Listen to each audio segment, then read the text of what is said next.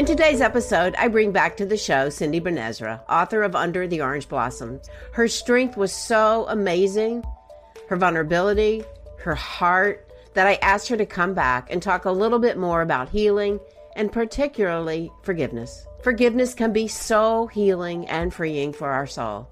It's not the easiest thing to do, and it doesn't make anybody right, but it is so powerful and freeing. This interview is again deep and raw. This conversation isn't one that is shared too much. Forgiveness is a very personal matter.